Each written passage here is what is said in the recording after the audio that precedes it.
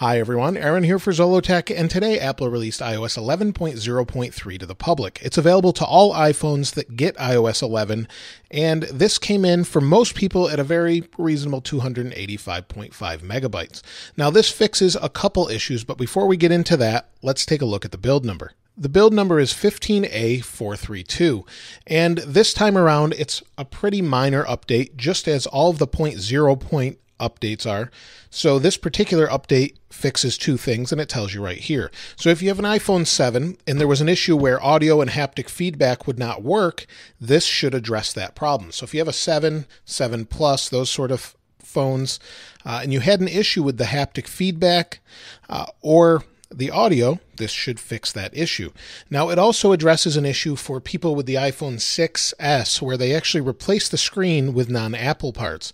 And if you did that, you may not have had correct touch inputs. So it should update that even though it's not an Apple part. And it actually says this down here. It says non-genuine replacement displays may have compromised visual quality and may fail to work correctly. So it says Apple certified screen repairs are performed by trusted experts. It's basically trying to get you to go to the Apple store to get your screen repaired. And in many cases, it's less expensive than going to some of the stands and things you might see in malls. However, you can do it on your own if you buy one online from Amazon or something like that, and it still should work where it wasn't before. Now, this update also should address hopefully some things in the background like battery bugs the iPhone 8 Plus was having.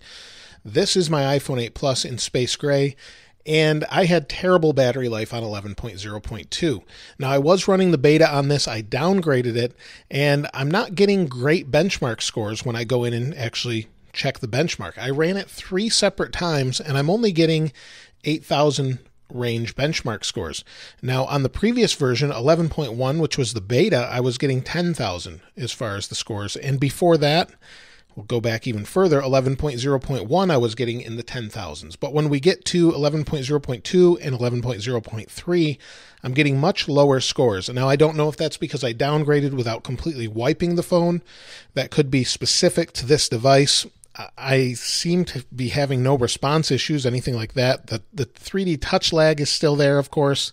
It doesn't seem like they've fixed that in the 10.1 update, or 11.1 update rather. And they also haven't fixed it on any of the updates I've seen anywhere else. So that's still an issue.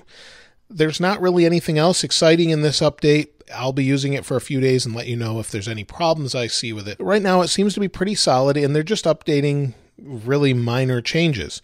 So we'll probably see 11.1 for the public probably in, I would say, a month or so, maybe less, but it's hard to say at this point. Probably around the time the iPhone 10 comes out, we'll see that come out to the public. There's nothing as far as the 3D touch multitasking in this update either. So where you would double tap the home button, you can't push the edge with 3D touch. It doesn't work in this update where it does with iOS 11.1 Beta 2. They haven't brought it back to this one.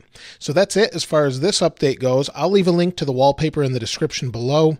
And if you'd like to send me a wallpaper, you can do that through email or Twitter. Follow me on Twitter and send it to me there. And I also send updates and polls and things on Twitter, so if you'd like to follow along there, you can do that as well. Thanks to Cameron and Connor for sending this one along. If you haven't subscribed already, please subscribe and like. As always, thanks for watching. I'll see you next time.